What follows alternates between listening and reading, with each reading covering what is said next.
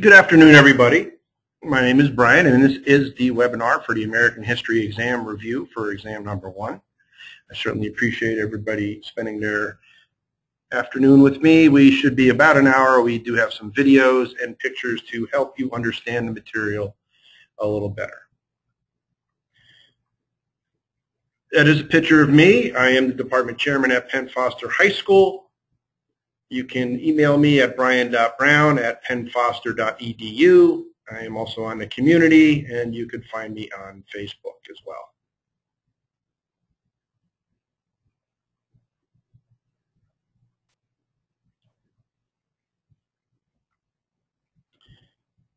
I do ask that you hold any questions until the end.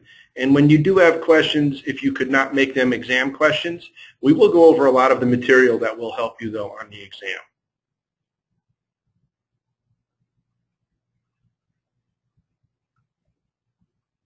So our objectives for today, we want to gain an understanding of the topics covered in the first lesson for American history. A lot of the information that I'm using you actually already have. When you see on your American history page, need help with exam, we do have these flashcards that I will be using today at the website listed there at http://www.studystack.com/flashcards-804822. I'll give everybody a second to write that down.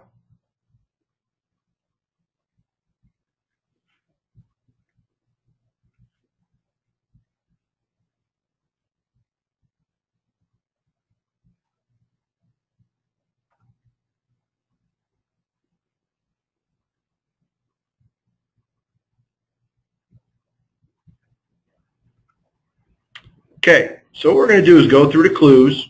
Okay, these are based on the material on the exam, but they are not the exact questions on the exam. But if you take these clues and then you look in the back of your textbook in the index, you can get a better idea on where you can find them. Also, what I've done is I've incorporated pictures to help understand the concept. And we do have some videos along the way, too, that should help you identify things. There's been lots of research that shows that when you combine pictures with words, it just helps you learn that much more. So that's what we're here to do today. So the first clue we have is a concept that exhibited 18th century Native Americans did not intend to isolate. And the answer to that clue would be the middle ground.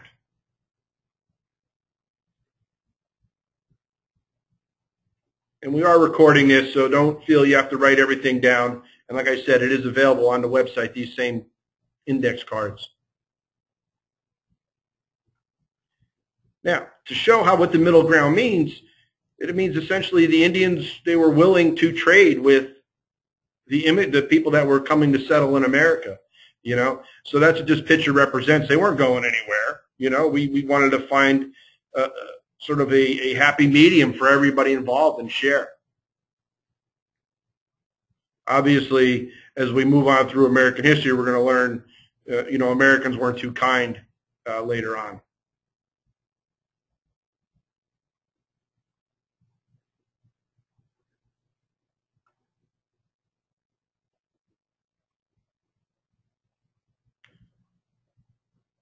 Okay, I have a student that states they can't hear. Can everybody else hear me? You might want to check your audio.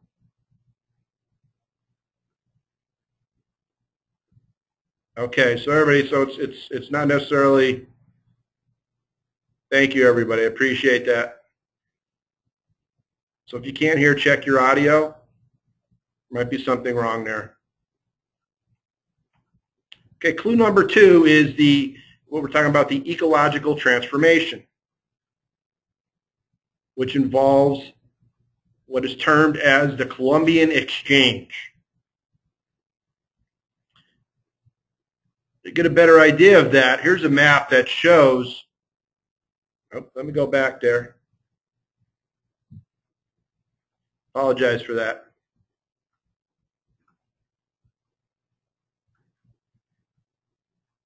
So this map shows of, get my pen out here, items coming from Europe and Asia to America, and then items going from America to Europe.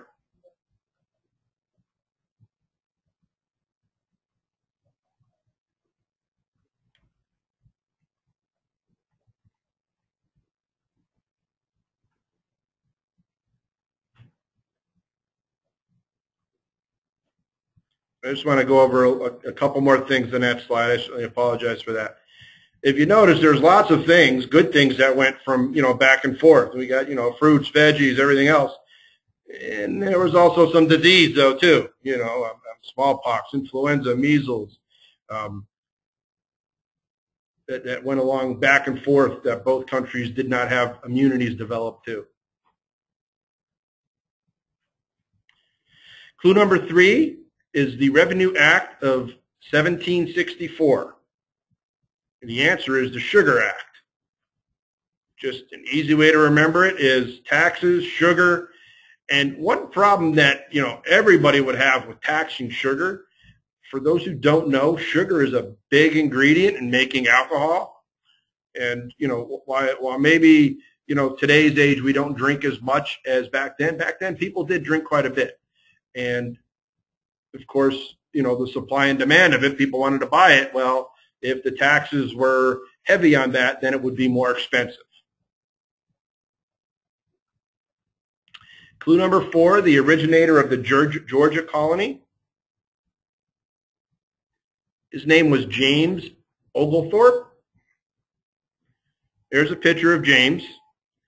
And just remember, combine James with the history of Georgia, and he was the originator of that colony. Clue number 5, powers not delegated to the United States are reserved to the states or the people. And what amendment involves this? Well, it's the 10th Amendment. The 10th Amendment states that anything not in the Constitution, the states have the right to decide how to operate or make laws for that item. So I hope everybody likes Homer Simpson, because Homer's, remember the 10th Amendment, states have rights too. He wants to call his home Homerville. It's his right, and he wants to sit around in his underwear all day and do whatever he pleases.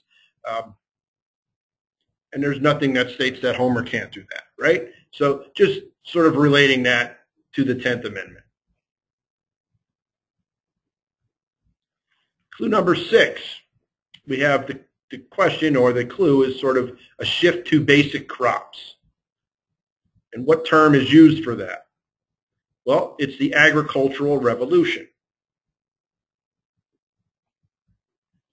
And just in terms of that, just look at, all the varieties of vegetables, fruits, everything that is grown throughout the United States today. But back then it was sort of the foundations of what is grown in what areas.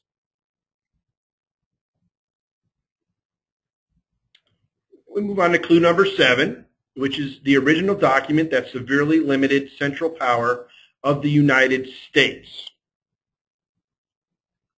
The answer is the Articles of Confederation. This was actually our first written sort of constitution, was the Articles of Confederation. And they did not want a strong central government. I mean, we just broke away from the king. The king had all the power. We didn't want that. We wanted states to have their own rights.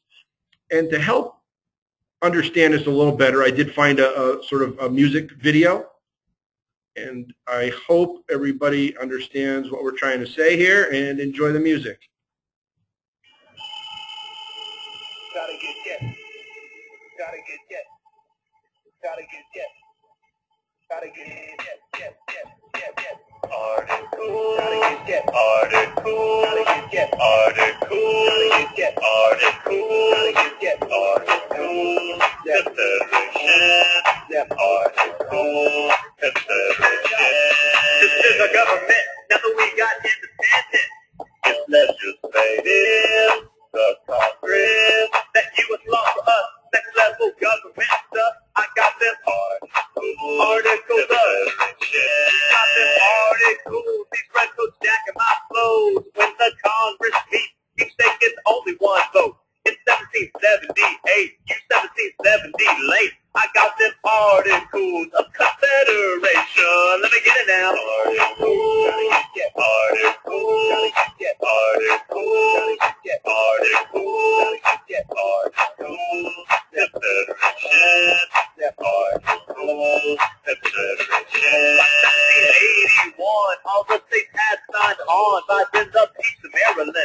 even agree to them. You know this government spawn. Each state can do what they want. Cause now we're in our new hood. We all work for the common good. It's the beat, now we have it on. Just became our own nation.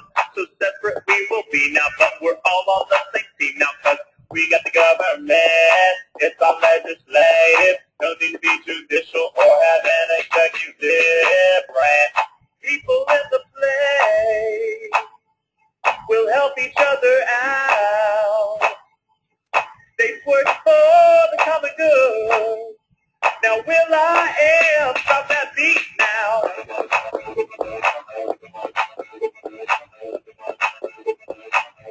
I'll be rocking every beat. I'll be rocking every beat.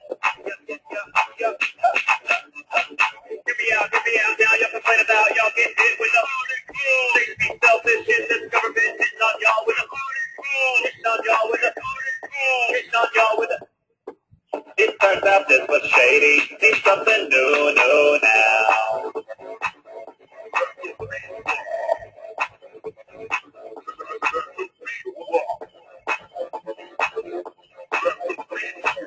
This country's needing something other than articles.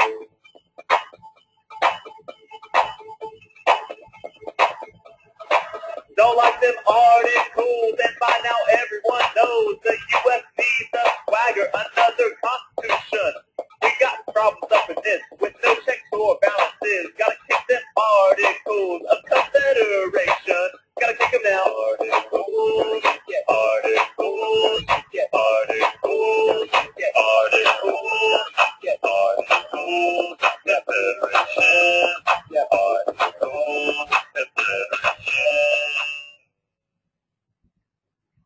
All right, so as you can see, and what the song is going through is that, the Articles were our first, written set of laws, but they weren't working so well. So that's why we ended up with the United States Constitution. Clue number 8, we go to what early New England leaders were expected to be part of. What was expected of them when they became leaders? Well, they are expected to be part of a congregational church. Religion was very, very important back then, and it still is today to many people. Of course, one of the things we put in the Constitution, in the Bill of Rights, is that, people are free to choose their own religion. And if you can see here in the meeting house right here, it's a church, which sort of makes sense that a church would be a meeting house if the leaders are expected to be part of a church. Then where they meet would be a church. Clue number 9, what member of Washington's cabinet had a very pessimistic view of human nature? The answer is Alexander Hamilton. Easy way to remember Hamilton, as with easy way to remember lots of things, money, right? Alexander Hamilton on the $10 bill, and he was head of the Department of Treasury back in the day, so to speak. And we move on to clue number 10. What Puritan leader became the governor of the Massachusetts Bay Colony? His name was John Winthrop. Now, I had a hard time finding pictures of John, but I did find a picture of his gravestone. So John Winthrop right there, as you can see, was the first governor of Massachusetts. So it does give you a little visual on what he was and what he meant to the area. Clue number 11, what do we refer to a 50-acre lot in Virginia that didn't cost very much, a little amount of money? It was called a headright. Now, of course, this just goes, this picture, people are farming. If people can get lots of land for a little bit of money, they're going to start coming here. And they did. And there was lots of money to be made. And looking at our next slide, the popularity of tobacco from the early 1600s to the mid 1600s just like I mean, it exploded. And of course, if you're selling more tobacco, you're making more money. And we all know, how much cigarettes cost today. Obviously, I don't smoke. I don't promote smoking at all. But the whole philosophy here is they're making money, right? Which is still part of the American way to be able to make money as people saw fit. Clue number 12. Proposed the New Jersey plan to the Constitutional Convention. And, so after the Articles of Confederation, people are like, well, geez, we need representation for every state to be equal. And then people are saying, well, yeah, but what about the bigger states? They should have more representation, So, but as far as who proposed it, it was William Paterson proposed the New Jersey plan. Anybody who lives in New Jersey, there is a Paterson, New Jersey, obviously named after Mr. Paterson here. Now, we have a video coming up made by 4 students. I don't know what school, but they do an excellent job at showing exactly what compromise needed to be made in order to get this nice system we have, this bicameral legislature that we have today. I'll play the video. It's about 3 minutes long. I hope you like the Spice Girls.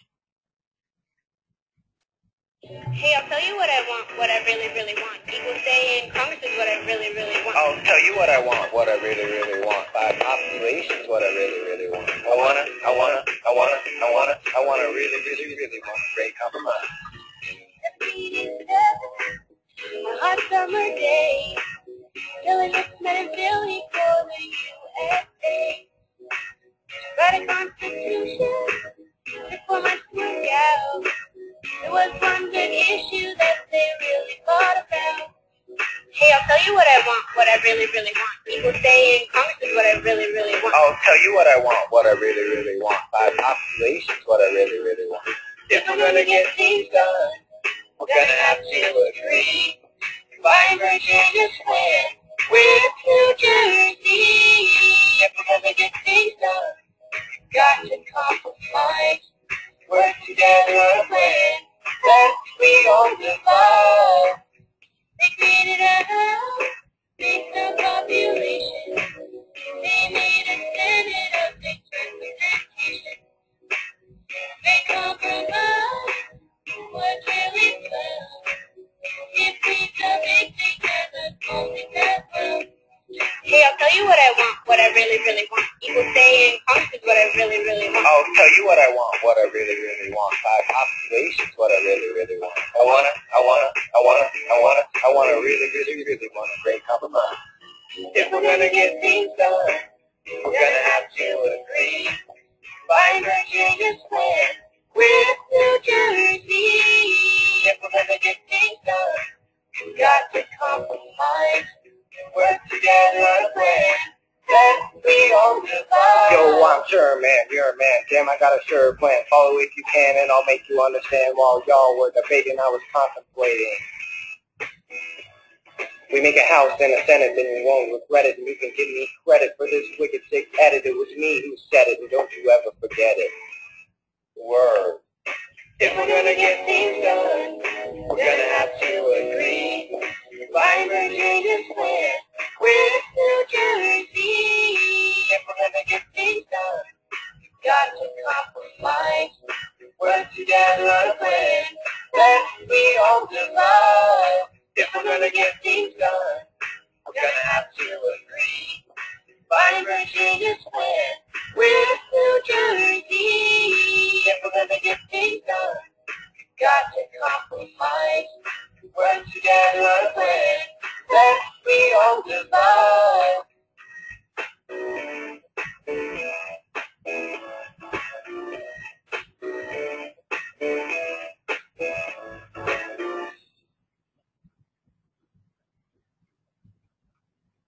Okay, so and before I move on to clue 13, so it was so important, they combined each thing, and you've seen the Virginia plan and New Jersey plan. New Jersey being a smaller state, they wanted equal representation. Virginia at the time was a very big state population-wise. They wanted more say. So by making the 2 houses with one based on the population, and one based on equal representation, then it sort of made everybody happy. So that was, one of the great issues that sort of was resolved at the Constitutional Convention to combine those plans. And it's important to note, Virginia, if you look back, first 4 or 5 presidents were all actually from Virginia. So just an interesting side note. Now, clue number 13, we move on to form the Committee of Correspondence. Sam Adams. Easy way to remember Sam Adams. His beer. It's not his beer, actually, but it is the name of the brewing company. Sam Adams is there, and just hope that helps you remember, what he assisted in the early parts of the country. Clue 14, a French sailor looking for a northwest passage to China. And if you think about it, where France is, if he's going northwest, what's he going to hit? Who was it? It was Jacques Cartier, or Cartier. I want to do the French pronunciation. Now, think about this. He ended up on a stamp, a Canadian stamp. So think about it. If he's in France, he's going northwest, guess what? He hits Canada. Okay, he never did find that northwest passage to China. But he did find Canada, hence he is on the stamp right there.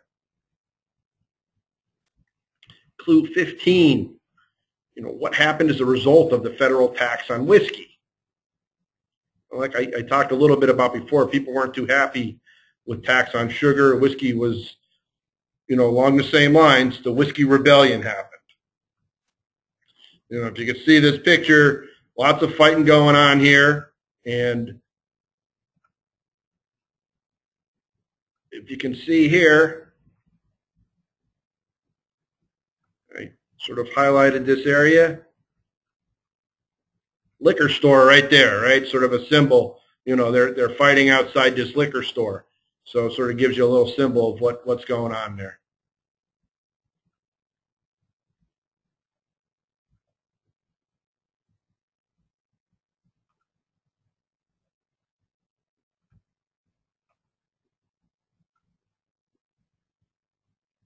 Okay.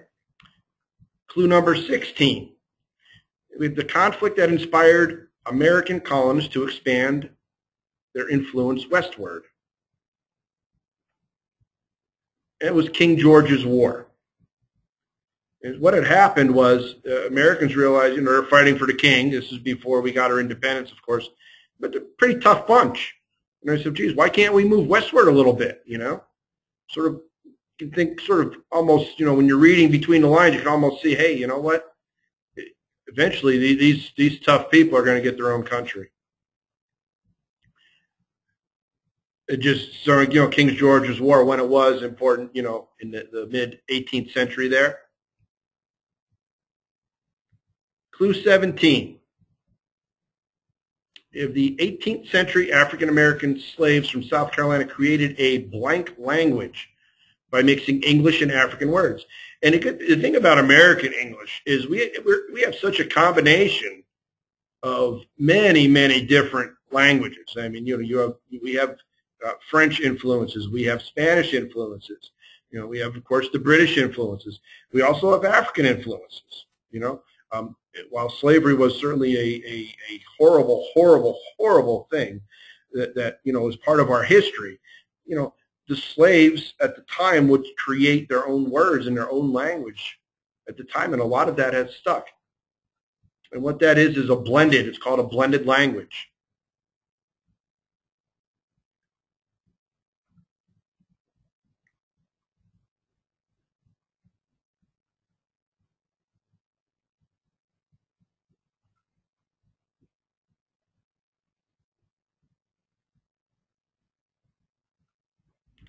Okay, and we do have a video to show exactly, and we're not going to watch the whole video, but we're going to watch about half of it just to see what type of words and how words came about coming from African Americans, slaves, into the American culture.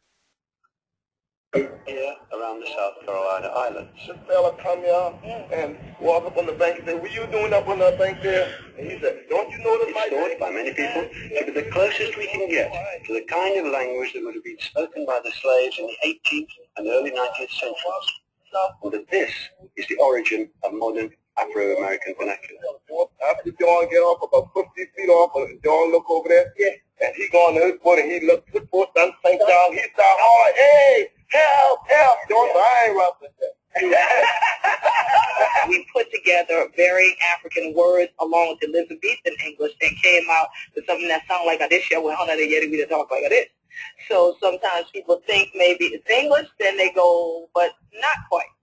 There were Igbos, Mandinkas, Malinkes, Yorubas, Bolas, Gisi, Afik, Mende that were all kidnapped, captured, and then isolated together on these islands during enslavement. Once the slaves reached the plantations, they lived in cabins like these beside the main house. Here, many words that came into Gullah from African languages have found their way into standard English. Words such as banana, which comes from the Wolof language spoken in Senegal, and voodoo, traceable to an African word for spirit in the language spoken by the Yoruba people. Other African words which have entered standard English include the animals, zebra, gorilla, and chimpanzee, the musical terms samba, mambo, banjo, and bongo, and the food and plant names guga, meaning peanut, yam and gumbo, meaning okra. African compound words were translated, giving English terms like badmouth. And nitty-gritty originated as a term for the grit that accumulated in the bilges of slave ships. As well as vocabulary, Gullah employs some grammatical features that differ from standard English. If someone say, "Oh, going to do that," I be done doing. Okay? So they ask you, "Are you going to do it?" I already did it. And I did it a long time ago, essentially, is what you're saying. I be done doing. I done do that. You see? So if you hear somebody say, "I done do that," that means they did it and they did it a long time ago. And why are you asking me? Oh, again, basically. So it's a lot more going into it. So if someone said, "Well, Hunter going over there, Hunter done yet to see you going over there," I be done yet to that. But it done do that too. But I didn't go in there, but they ain't did it. Why Hunter ain't did it? Well, I did it, Hunter ain't did it. You see? So it's like, when you were going over there, yeah, I already went there. But when I went, you weren't there. But I was there. But you're right. I wasn't there when you were there. Phrases like these have a rich and economical expressiveness. In other ways, Gullah and other black Englishes have stripped down their grammar. They drop verbs like is, use don't where standard English says doesn't, and omit the apostrophe and s that standard English uses as a sign of ownership. Okay, and that's all we're going to do with that video, but it just gives you an idea of, you know, all the languages that blended to form what we have as American English now. It is actually very different than the British English. Clue number 18. It contributed heavily to the decline of French and American relations. This is known as the XYZ affair. And at this time, you're going into the mid-late 1700s. You know, America and France, the relationship started deteriorating. And of course, French at that time is going through her own revolutionary process. And, you know, it's known as the XYZ affair, you know, which led America to the Alien and Sedition Acts. America became very paranoid. You know, we started, imprisoning, people if we just thought that, they were a spy. So, it was certainly a very paranoid time in American history. Okay, clue number 19. Scrooby, separatist, sailed for America on the Mayflower. Now, I know it said Scrooby, but to help us understand this a little more, okay, we got the Mayflower, and I got Scooby-Doo. I know it's not Scrooby, but it is Scooby, and I hope that picture helps you understand that. Clue number 20 is president who warned against political factions and alliances with countries of no interest. As President Washington said that. And he always thought that if you had more than one political party, you may be in for some trouble. And, I can't say he was totally wrong, but I think that our party system works. because we are well represented, and people could make choices as opposed to just having one political party. But then again, when you look at all the when you look at the ads and everything, there's so much mudslinging going around. Everybody thinking that they're the best and everything, and it usually is based on party lines there. But it does work for America for the most part, especially when you compare it to other countries whose elections are just, always barred, seems to be violence and everything. Easiest way to remember George Washington, just like Hamilton, he's on the dollar bill. Now, clue number 21. Who led the anti-Catholic sentiment via formation of the Protestant Association? And when you think about, immigrants coming into America, religion, like I said, was a big thing. A lot were coming over were Protestant. And, when you think about even today, Ireland still has a very, very difficult time, with, Catholic Protestant type of disagreements going on. The name of that man who led that Protestant association was John Coode. Picture to just look at that. You got the Catholics on the ground here, with people bombarding them and attacking them. Not saying Catholics were, perfect throughout history. Just to represent this question, that's why I chose this picture. Clue number 22, who was the most capable general on Washington's staff? It was Nathaniel Greene. Okay, got a picture here of a 1-cent U.S. postage. I'm not sure exactly when this is from, but it shows Washington and Greene. Obviously, if they're on the same stamp, there's something that's bonding them together. And, as we've noted, Greene was certainly one of the most capable generals on Washington's staff. Now, clue number 23. Practical scientific experimentation was part of the American Enlightenment. Okay, good way to know to understand that is to look at this next gentleman. We all know Ben Franklin. You got a kite back there. We're looking to get some electricity going there somehow. So it was a time of trying to understand why things happen, right? I mean, and we certainly do that today. But at this time, you're going back to what, especially when religion was big, everybody tried to rationalize things by saying, oh, well, that was something that was meant to happen. If they couldn't explain it, they said it was meant to happen. It was a religious reason. At this time, we're looking at the Enlightenment. People start saying, well, geez, maybe there's something in nature that made that happen, something scientific. So how can we go about and see exactly why that happened? Obviously, you have the argument, well, nature is all part of God's work, which is certainly, true. I'm not going to argue that. But to understand exactly why it happened, that's where science comes in. Now, clue number 24. Realized tobacco was a very valuable export crop. His name was John Rolfe. And as we looked at, several slides before in Virginia, and the increase in tobacco, well, John Rolfe was a big part of that. And an easy way to remember that is look at this pack of cigarettes. Obviously, your smoke can harm those around you, but there's a John Rolfe brand of cigarettes. That's certainly an easy way to remember that. Clue 25. Political authority is vested in the citizens of the nation. It's called republicanism. And basically, when you talk about republicanism, it's just that people, when we elect officials, we also have the right to get rid of our officials if we don't like what they're doing.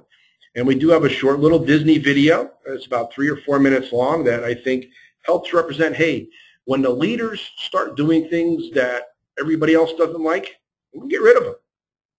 So let's watch this video from A Bug's Life, I believe this is from. I mean, we just got here, and we have more than enough food to get us through the winter, right? Why go back? But there was that ant that stood up to me. Yeah, but we can forget about him. Yeah, it was just one ant. One ant. Yeah, you're right. It's just one ant. Yeah, boy, they're puny. Puny? Say, let's pretend this rain is a puny little ant. Did that hurt? No. Well, how about this one? Are you kidding? How about this?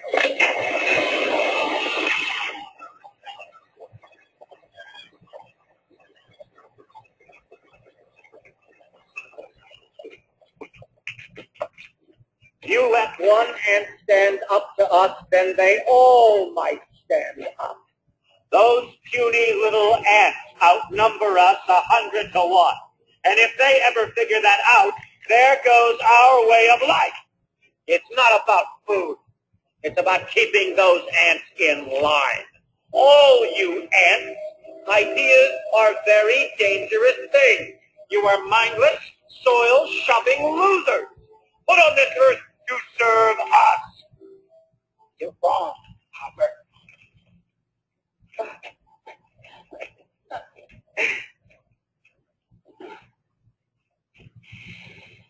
Ants are not meant to serve grasshoppers. I've seen these ants do great things. And year after year, they somehow manage to pick food for themselves and you. So who is the weaker species? Ants don't serve grasshoppers. It's you who need us.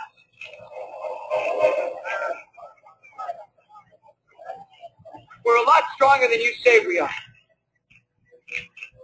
And you know it, don't you?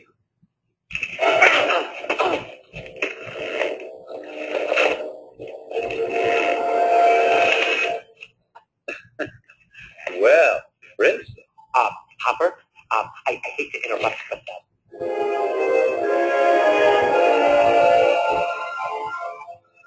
you ants stay back!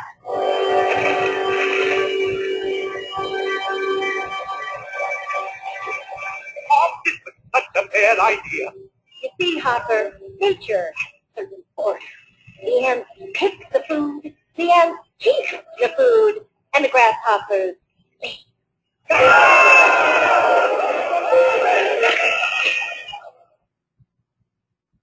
Okay, so as you can see, the ants finally just got fed up, and the leader, the grasshopper, gone. So I hope that helps understand what we're talking about for that topic. Clue 26. What spawned American colonists' preference of British goods? You know, by preference, I mean they sort of were, you know, what made them need British goods? It was the Navigation Acts. And what had happened is Britain finally said, you know what, you know, you have to basically buy British products anymore. How does this relate to a visual? Well, if you look on England and their benefits for the Navigation Acts, you know, King's making lots of money, you know, they have all kind of food, people are working in the factories. You know, in colonies, they're making very little money because they're sending all their money overseas. They have very little food because they have to buy it all from Britain now, and their factories are closing down. Clue 27. Who defeated the German mercenaries at Bennington? His name was Horatio Gates, was the leader of the army that helped fight back the mercenaries, the German mercenaries. And there's a picture of the general himself. Kind of looks like a kind of a guy says, hey, don't mess with me, you know, and I think he probably displayed that to his troops, and they were very successful. Clue 28. What is the Spanish system that benefited the conquistadors? It was the encomiendas. And to see how exactly this worked, as you can see, here's a Spanish person who came over. He gets the Native Americans to work his land. Of course, he has a whip here, if everybody can see this, you know. So that's how they benefited from this, is they are able to, you know, take advantage of the land and have slaves work for them. Clue 29, the Protestant revivals. Is the Great Awakening. As you can see, there's a revival going on here. Lots of people are all thrilled that they have, you know, the religion is sort of peaking now, that sort of thing. So get that from that picture. Clue number 30, I believe this is the last one. So we had covered all the topics that you may see on your exam. Clue number 30 is about the intolerable acts, also known as the coercive acts. And it was sort of the straw that broke the camel's back. You know, that the colonies then got together and said, hey, enough's enough. You know, this was sort of in response. Britain, you know, had responded to the colonists dumping all the tea in Boston Harbor. And they said, well, you know, you got to do this, this, this. You're going to pay all these taxes again. And it just sort of created this, you know, very, you know, tough snake. In other words, representing all the colonies that, you know, once they joined, they were going to win. I always list my references. Lots of references throughout this showing here. Whenever you do any paper or anything for school, I always do your references. So at this time, I'm certainly happy to answer any questions. I certainly appreciate everybody coming to the webinar. We had a very good turnout. I have 40 students here, which is very, very good. Remember, we have, you know, webinars throughout the month. Usually Wednesdays and Thursdays, or Wednesdays or Thursdays is when we schedule them.